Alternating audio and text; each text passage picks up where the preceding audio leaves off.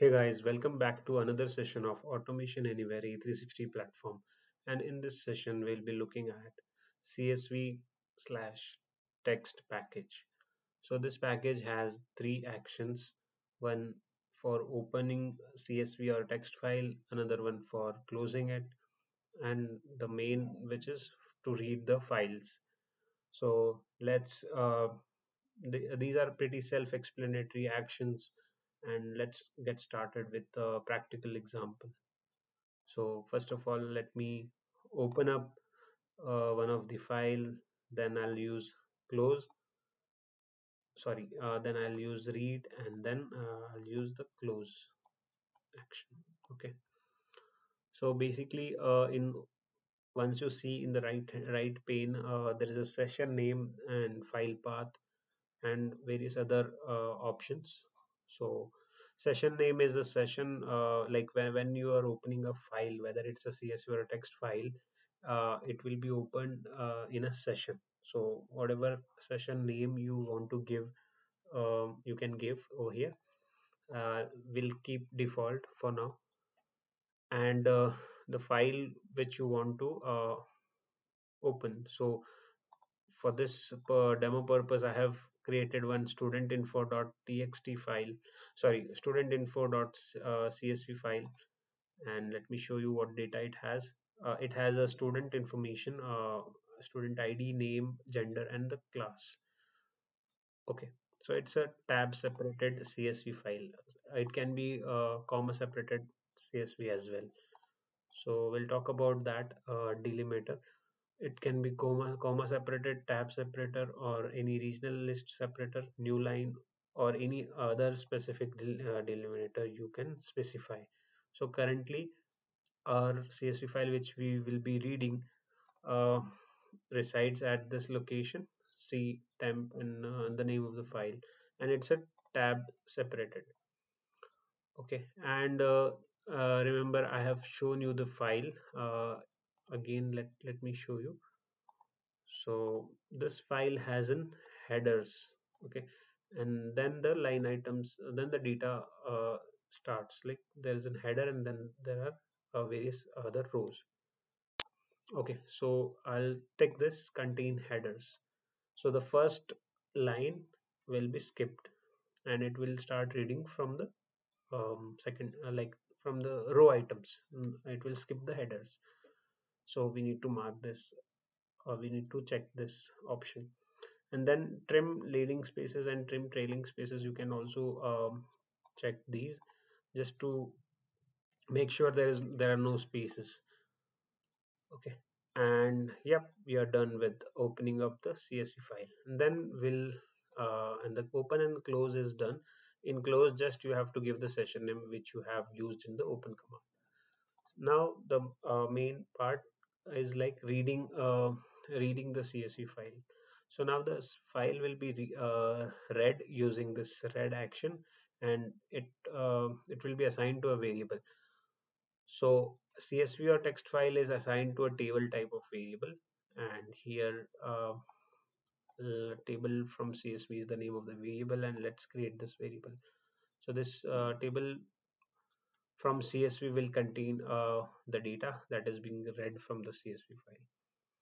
And in order to display that data, we will need a loop, because there are multiple rows. One by one we need to fetch them.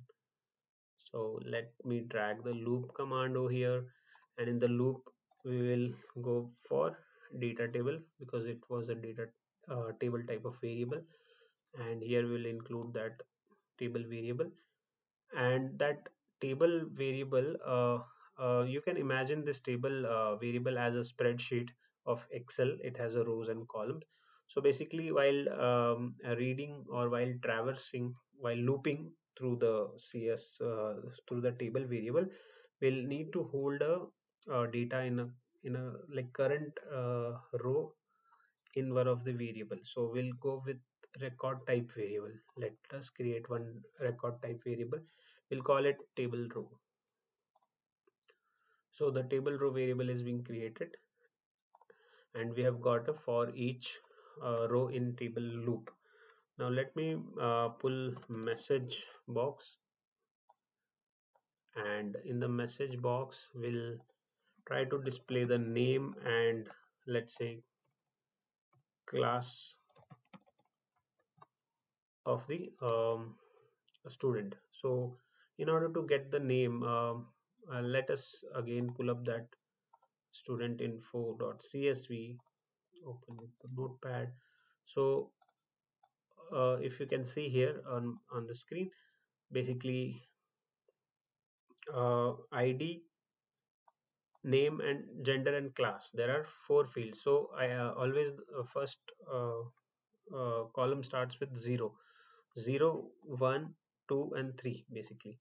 So if you want to print name, we can access it using index as 1 and class as index 3. So I'll go with record type of variable table row, and we'll go with 1. So a table row of 1 will give me the name, and table row of 3 will give us the class. Okay, so this is it. Basically, that's all about the data which want to print. So we want to print the name and class of the student,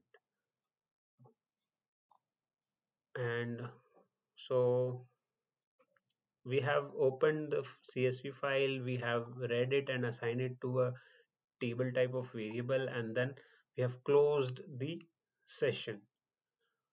So, and now our data is into the table type of variable, and that we can loop through, and we can read the current row and display the data. As simple as that. So now let's try running this bot. And first of all, let me close this file.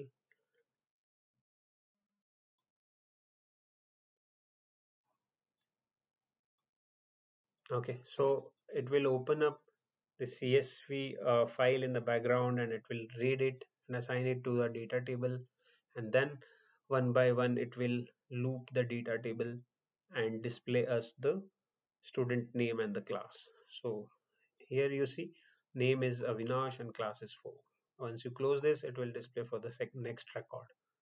Similarly, it will display all the records, and then the execution will successfully stop. Okay, that's it, guys. If you have any doubts in this command, you can comment below this video. And if you like this video, please subscribe to our channel. And that's all for this video. Thank you.